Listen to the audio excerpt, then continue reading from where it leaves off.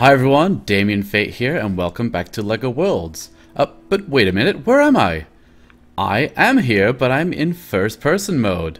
That's right, I've got a tutorial for you that will help you explore LEGO Worlds for the first person perspective so that you don't see your character anymore, but you get to go around and see things a little bit closer up and be able to get cool landscape shots like the one I opened with.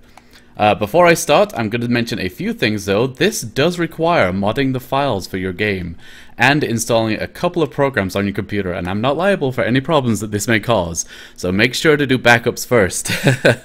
And also, a big shout out goes out to GMR_Leon, who discovered this technique and sort of got the ball rolling for me to make this guide. So, what do we do to make it work? First of all, we need to go and download a program called QuickBMS. There'll be a link in the description for that.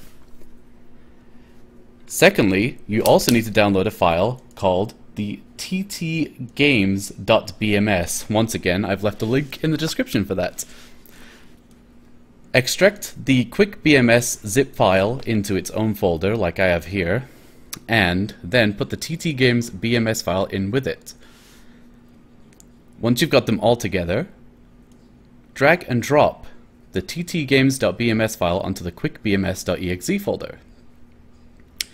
It will open up this. Now you need to navigate to your Steam folder where LEGO Worlds is located. For me it's on my E drive, but for you it might be on your C drive. Then you need to find the GAME.DAT file. Now I recommend making a copy of this before you start and save it somewhere important like your documents folder or something, because it's going to require deleting this file to make the entire thing work. So once you run extract on the GAME.DAT, extract it to the same folder as LEGO Worlds, the one it's currently in right now.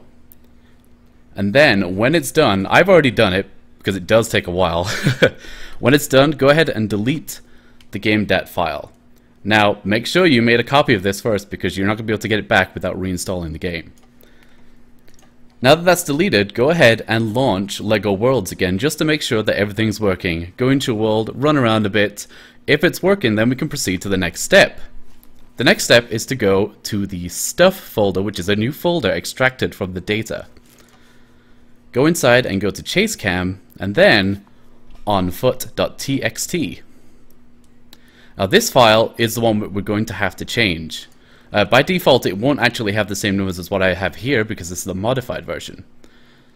But what you'll need to do is either change it to the numbers manually or use the link in the description to my version of the onfoot.txt file. And then replace it with the one that you currently have. So you can just go ahead and delete this one and put the new one in the folder. Now you'll probably have to relaunch your game. I wouldn't recommend doing it while the game is still running because it might not work. But once you get in, you'll see that you are now in the first person perspective. And we only changed the onfoot.txt file, so you'll notice if we go into a vehicle, like I have laid out right here, the camera will go back to what you've been used to before. But if you get out of the vehicle, it will go back to the first person perspective. Anyway, you can change the vehicle and the other mounts if you want to, but I'm going to leave that to you. Have fun experimenting with it, and I will see you guys next time. Goodbye!